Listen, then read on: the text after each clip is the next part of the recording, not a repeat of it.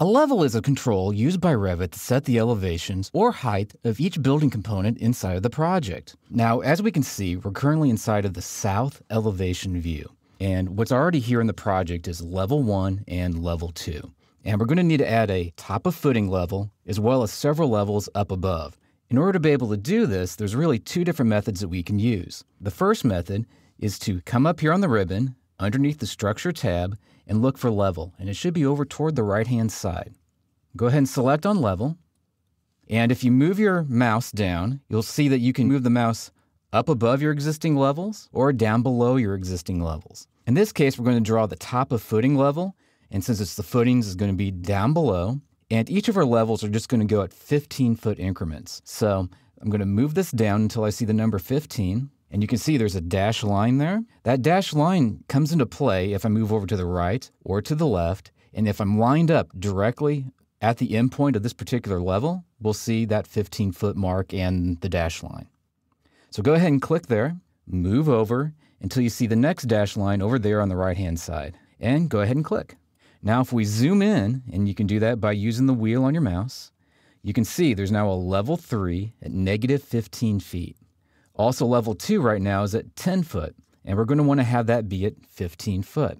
So in order to be able to adjust this one's elevation up to 15 foot, we'll start off by just hitting escape a couple times on the keyboard in order to make sure that we're out of the command. Next, we're going to select on that 10-foot dimension, and if we click on it the second time, you'll start to see it highlight, and you can just type in 15 foot at this time. Now we're going to need to do a couple more things. Now we could just keep drawing our levels in, but what I'd like to do now is the second way of going about drawing our levels, and that is to use the copy command to do it. So I'm going to select on a level, and once you do that, you'll notice that the copy command is available up here on the ribbon. Go ahead and select on copy, pick a point. In this case, I'm going to pick a point on level 1, and what this is going to allow us to do is be able to make multiple copies at 15-foot increments. One thing to know first, if you don't already have multiple checked here, make sure that multiple is checked, or else it's only going to allow you to make one copy and you'll have to re-execute the command again. So go ahead and select a point here on level 1, move up like this, select a point on level 2. We now have our third level. I know it says level 4, but we'll rename this our third floor. So we'll make this 4th floor, 5th, 6th, and keep executing this command. We'll move this up to 7, 8, 9, and this last one's going to be a roof level, so this is going to be our 10th level, or our 10th floor, our roof floor. All right. If we've done it right, if you zoom in, you should notice that this last one's at 135 feet, and you can go ahead and hit escape a couple of times to get out of the command. Now the next step that we need to do is actually rename each of these levels so that they, 1, display right, and 2, they'll show up in the right order over here on our project browser. So far, all the ones that show up here on the project browser are levels 1, 2, and 3. And we can tell that even without looking here at the project browser because currently they all have labels that show up as being the color of blue. Now we'll talk about how to make plans over here underneath the project browser associated with each of these other levels. But first, let's go ahead and rename this bottom one first. And this is going to be 0-TO footing, so top of footing. It'll ask, would you like to rename the corresponding views? And what that means is, would you like to rename the views that show up underneath the project browser here over on the left-hand side? And the answer to that question is going to be yes. And we can now see that we have 0-top of footing level plan view over here in the project browser. Go ahead and do this with level 1, where we'll have 1-first floor. Rename corresponding views. We'll just keep saying yes to that for now. 2-second floor. Yes. This next one is going to be the 3rd floor. So, of course, that's going to be the number 3-3rd floor. Now, technically, this can be any sort of naming scheme that you want to do. So if you just wanted to say 3rd or structural floor or whatever you want to call it, you can. This next one is going to be the 4th floor. Now, the reason why we're putting the number first is that when it comes time to make these views, it'll try to do it numerically over here underneath the project browser. If we don't put that number in, then it'll try to do it alphabetically instead. and then you're going to have floors sort of out of sequence with one another, and it'll be a little bit harder to find over here. So I always like to put the numbers in first, just so it looks right over in the project browser, and it makes things a lot easier to find. This will be the 5th floor. And we'll continue to do this on up until we get to the 9th floor. And this final one is going to be 10-roof. Technically, we could call it R-roof if we wanted to, but realistically, this is just going to be 10-roof or 10-roof plan. You can name it the way that you want to. Now that we have these, we have all of our levels in place, but we still don't have all of our floor plans showing up over here underneath the project browser. So the next thing we'll need to do is come up here underneath the View tab on the ribbon, and we're going to need to look for this word here that says Plan Views. And we're going to select Structural Plans. So it's going to put these roofs under the Structural Plans in the project browser. Next, we can just highlight each of these, and you can do that by just selecting on one, holding down the Shift key, and then clicking the last one, and click on OK. Now, we may have seen a flash on the screen. If your computer's a little bit slower than mine, you may have seen these views automatically regenerate on the screen. And what happened is that it automatically created all these different views over here on the project browser. And what we're looking at is, in this case, it happens to be the roof plan view. And if we close each one of these individually, we'll eventually get back to our first floor view. Or actually, in this case, we ended up closing out that last view. So it ended up actually taking us back to our elevation view, in this case, our south elevation view.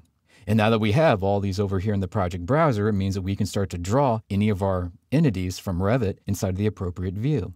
So, using levels, we can specify such things as floor-to-floor heights and the locations of objects. And these floor plan views will be the basis for everything else that we draw. A structural grid is used as a layout and dimensioning tool for those creating the structural layout of a building. To create this grid in Revit, we need to be in a floor plan view. So in this case, we'll go to our 1-first floor view. And underneath the Structure tab again on the ribbon, we're going to come over here to Grid. So go ahead and select on Grid. We need to draw in where our first structural grid is going to be located at. And this is going to be our first one. Move our mouse down to somewhere in this general area here on the screen and click once. And then just move straight up. Somewhere in this area, go ahead and click. Now, the exact length of these doesn't really matter so much. We can always make adjustments to them later. And I'll zoom in here just so that you can see that this is the first one that we've done. Now, it is labeled number 1, and because that one is labeled number 1, it means if we stay in this command and then move our mouse down here to the bottom of the screen, now if we move over until this says 25 feet, and for right now, we'll just eyeball it and just get it till it says 25 feet, and then click, we can then move straight up and click, and we can see that that one's number 2. And all the rest of them are going to continue this sequence. So we'll have a 3, a 4, a 5, and a 6. So we can zoom out, move back down to the bottom again. And now this time, instead of just sort of eyeballing it and getting that 25 feet like what we did last time, you can type in 25 for 25 feet and then just hit enter on the keyboard. And now that'll automatically place that at a 25-foot spacing away from the last one that you did. Come straight up until it's lined up and repeat that process one more time. So 25 feet, enter, come straight up, and click. 25 feet, come straight up, and click. Now this next one is going to be number 6. This one's going to be a little bit different from the rest. It's going to be for 2 columns that we're going to have in a future exercise. They're going to be located right around here. So this one isn't going to be at a 25-foot spacing. This one's just going to be at 8 foot 6 inches. So in order to be able to accomplish that, all you have to do is come down to the bottom just like you did before and type in 8, the foot sign, and then the number 6. It'll automatically assume that that's 6 inches because it's after a foot sign. Hit enter, move straight up until that's lined up with the rest of them as well. Now we can see that we have 1, 2, 3, 4, 5, and 6. Now the next one we need to do is going to be the letter A, and that's going to go from right to left. Now to do this, you can just click once, move over, but Revit likes to keep these in sequence. So you can see that this last one that we just did is number 7 now. Now, in order to be able to adjust that, it's fairly simple to do. All you have to do is hit escape on your keyboard a couple of times, select back on that grid, click on the number 7, and now change that to be an A. If you've done levels, then you'll know that you can do the same thing with your levels. Select on a level line, click on the name of the level, and then type in. It's the exact same process. Now, with the letter A here, we could continue to draw it the way that we have been doing, But I'll point out that you can also use another command, the copy command, in order to be able to do this. So go ahead and select on the level, click on copy, move straight down, and when you see those temporary dimensions showing up there on the side, in this case it says 13 feet, go ahead and just type in 25. And it'll continue this 25-foot spacing. And you can see since the last one we did was A, this next one we're going to do is going to be B. Move straight down again, 25 feet. Do this one more time. You want to have a grid line D, so 25 feet. Now, if for some reason the command stopped when you just did the first one, remember it's probably because you had this multiple and it wasn't checkmarked. As long as you had multiple checkmarked, you should have been able to do multiple copies at the same time. Now you can go ahead and hit escape a couple of times to get totally out of the command. Now it's important to remember that structural grids in Revit are really easy to create, and their job is to provide the framework for all the structural layout of our building. Temporary dimensions are used for reference and layout of objects inside of Revit. Now, inside of this first floor view, we're going to go ahead and select on one of these column grids. So go ahead and select on perhaps this one that has the number 4 associated with it.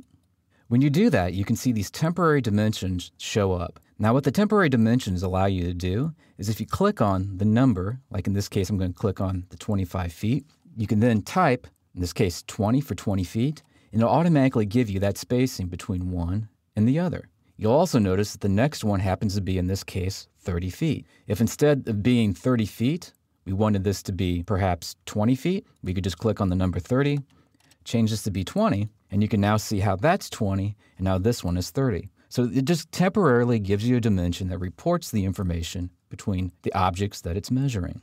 Now, in this case, I actually like the 25-foot spacing, so I'm going to go ahead and change this to be 25 foot. So this is 25 and 25 foot again. Now, something else to know about these temporary dimensions is that they don't necessarily have to go just to these spots that we're currently looking at. But in order to be able to adjust this, let me show you something else. There's this little option down here that looks like a dimension. If you go ahead and click on that and then click somewhere out here into space, you'll now see that these have now become what's considered a permanent dimension. So if I select on this, zoom out, pull it up, you can now see that we have a permanent dimension, one that didn't go away when we deselected anything, up here at the top of the screen. If for some reason we don't want to have one of these two dimensions, it's not hard to make that adjustment. All you have to do is move your arrow over, hit Tab, and you can see how I hit the Tab key. I'm just clicking on it right now to select one. You can then hit Delete on your keyboard, and it will delete that dimension. If you hit Escape, that dimension is still there. Now, if I select on this dimension again, I can always click on these dots that show up here. In this case, I'm going to click on this top dot and just kind of hold my mouse button down and drag it over here to the end. And you can see it's starting to give me an updated dimension based on where I'm clicking and dragging this over and touching another object. So let me click here, drag it over. You can see that there's a dimension there. And I could do the same thing here, because this is going to be really my main bay between number 1 and number 5. And I can just click and drag that over. And now I can see that my overall dimension of my bay is 100 feet in this direction. And if I wanted to, I could do the same thing going down the sides. So, at their heart, temporary dimensions are really just quick reference and modification tools that are provided in Revit Structure. They allow you to be able to make quick modifications and get immediate feedback on distances between objects. Sometimes we need to keep items from moving when we model and draw them. To do this in Revit takes a command known as pin.